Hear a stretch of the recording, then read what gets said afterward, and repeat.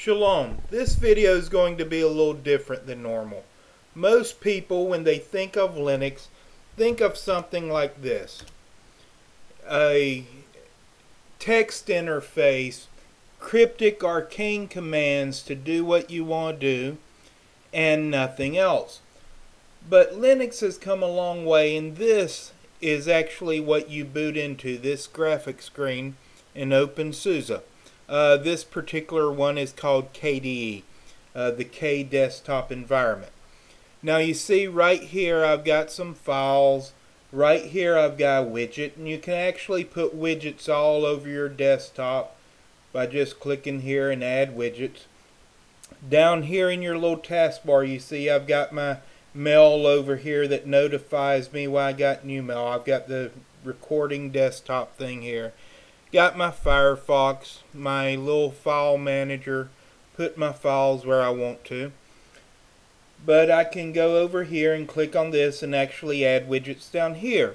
And there's a lot of different widgets, and I can have information just right out in front of me if I want to. And as far as Firefox, Firefox looks basically the same as it does on Windows. I actually imported my Windows bookmarks. But you can see it's basically the same thing. It's got nice looking fonts.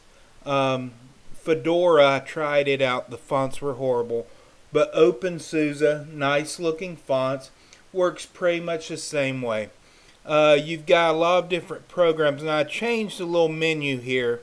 It had it to where like you'd go into games and you'd click on games. Then you'd see board games. You'd have to click on that. And then you'd see over here.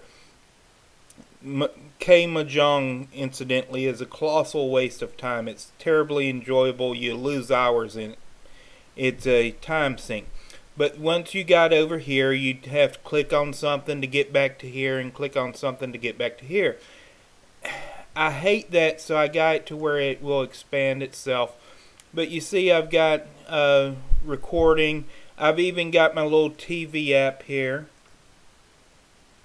And I've got a TV card, and you can see I can watch TV, I can change channels.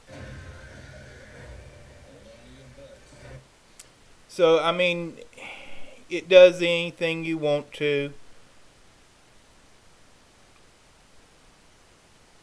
Anything that you can do in Windows pretty much. The difference between Linux and Windows. There are several differences. But one major difference is the quality of software that you get for free.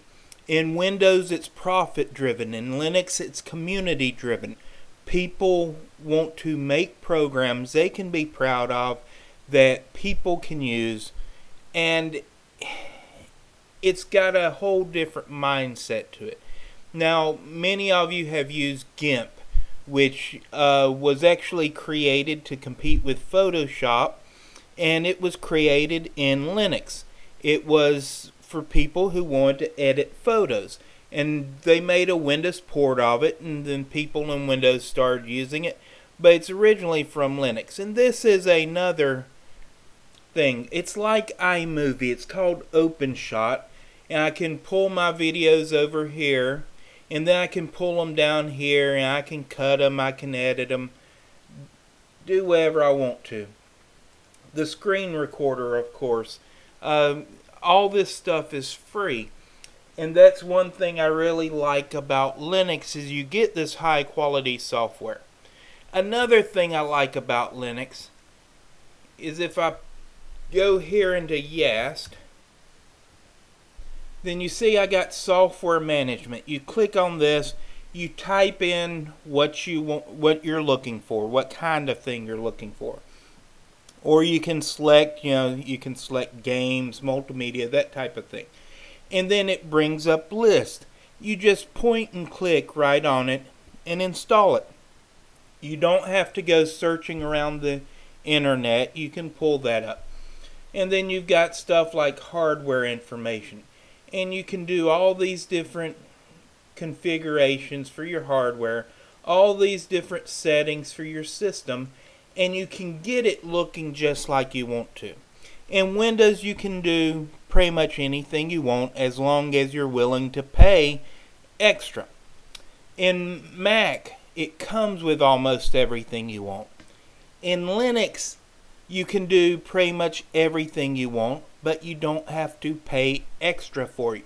Linux is free, and then the programs are free. Of course, there are some programs you can buy for it, but the majority of everything is free. And I really, really like this version of OpenSuse because I think it's come a long way, and I thought, hey, I'll make a video about it and show people, because when people think Linux, people are thinking, oh, it's too hard, oh, it's this little text thing where you've got to type everything. But as you can see, everything is pretty much point and click. It's a beautiful desktop. It's a lot easier than people think it is, and there are benefits to it. But I thought I'd just show you the desktop here, and shalom.